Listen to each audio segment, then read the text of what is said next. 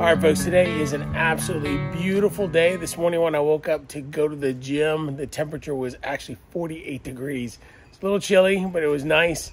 I work out in an open air gym, so it was kind of nice to just be cool for once. The high today got up to about 68, I think.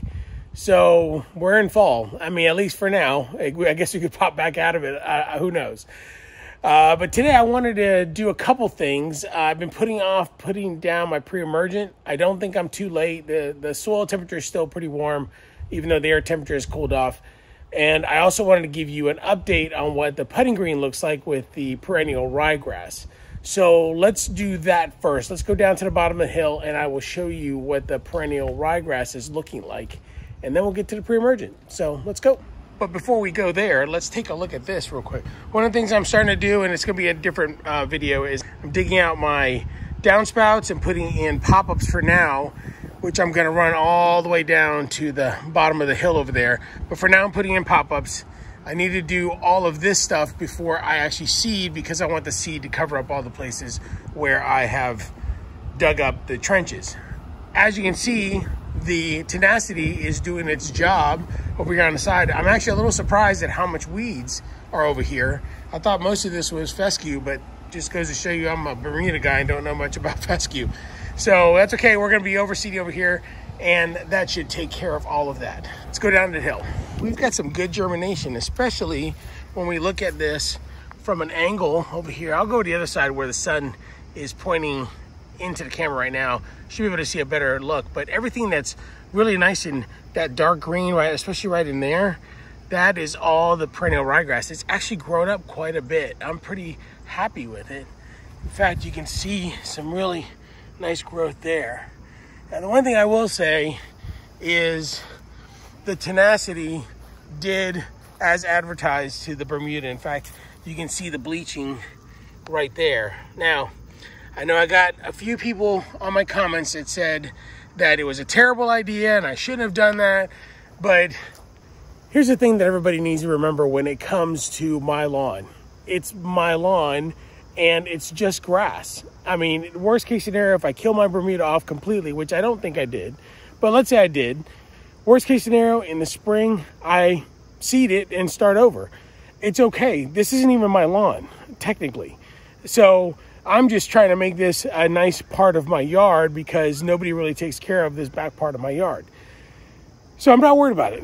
That's the big thing. I didn't do this to my main lawn. I didn't do any of that to it. So I'm good with the way the progress is so far. And again, I'm trying to get this lawn to be a perennial ryegrass lawn during the off season. I don't really care about what it looks like because it's just going to turn brown anyway. When you look right there, you can see all that green coming in, and then you can take a look back that way. So all the dark stuff you see obviously is the little bit of compost that's pushing through and some of the leftovers from the peat moss. And then right here where I've been having trouble growing, that makes me pretty happy because that's getting full. And then you can definitely see the bleaching over here on this side. We can see all of that white there. But again, I'm not worried about it. I'm okay. It's going to be all right. I promise you. So today we're going to be putting down this Prodiamine. It is made by Sunnyland Corporation. I got it from Yard Mastery. And if you look at the label, it's actually a 007. So we've got no nitrogen and no phosphorus. So we've got a little bit of potassium, which is great this time of the year, especially as we're going into dormancy. And then it's 38% Prodiamine, which is the active ingredient for the pre-emergent. Now, one thing I want to talk about is why I'm using this now.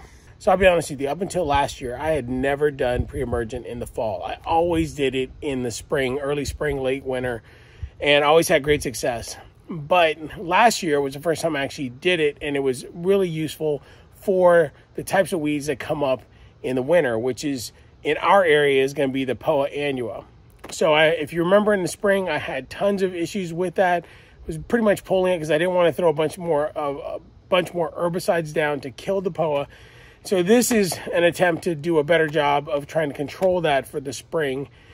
And then I will actually use this product in the actual late winter, early spring for the things that are really the issues that I typically deal with, which is crabgrass mostly in this area. This is a 45-pound bag. It actually covers 18,000 square feet. I have about 6,500 square feet, so I only need about a third of the bag. The reason why I got this bag was a couple reasons. Number one, I'll be able to use it again in the spring, but also it's because I took too long to order it and the 25-pound bags were out of stock. But that's okay. I'm going to save it. I'll use it, and then I'll use it as a third application in late spring, which is the one thing I did not do this year, which is why I ended up having some crabgrass that was creeping in from my neighbor's lawns. This bag should last me for this whole year just because of the size of my lawn. I am going to avoid the side lawns because I'm going to be seeding that eventually, and I'm definitely going to avoid the bottom of the hill because even though I have germination down there, I'm afraid that there may be some seeds that haven't germinated yet, and this will definitely prevent that germination from happening. So I'm going to be very, very careful to not get it on there. Now, I know some folks are going to say, well, this is going to get in the soil and it's still going to do that. I get that, but, you know, you got to pick your battles, right? So I would much rather be weed-free and have a little bit of effect on the bottom of the hill, but I'm not going to take any chances. I'm going to put this stuff down no matter what anybody says. So let's get to it.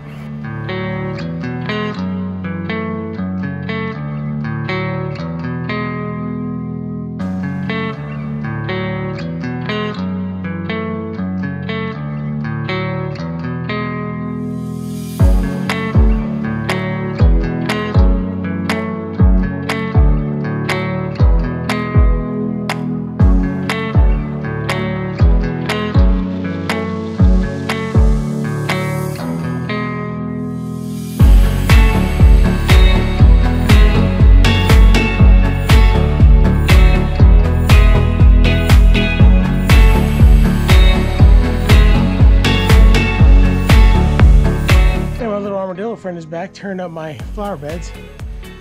I'll get him one of these days.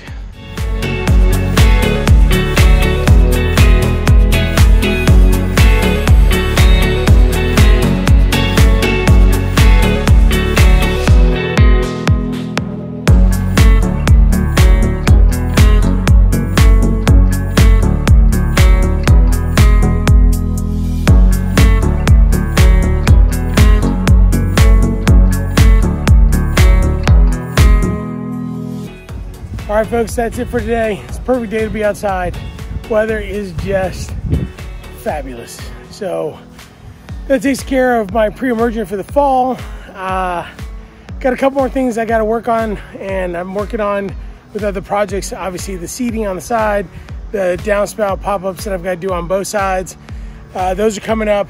I don't have a lot more mowing to do. I mowed a couple days ago, and it's just not growing very fast. So it is what it is. Hey, I'm taking a break from mowing, and we'll be back at it here pretty soon. Hope you guys are having a great fall so far. Hope you're having a great week. And if you like this video, and only if you really like it and you feel so inclined, please hit the like button. And if you have any questions or any comments, feel free to leave those down below as well. If you haven't subscribed yet, subscribe. And if you want to be notified of future videos, don't forget to hit that bell, and I will be sure to put out some more content here soon. So with that, have a great night, and we will see you on the next one.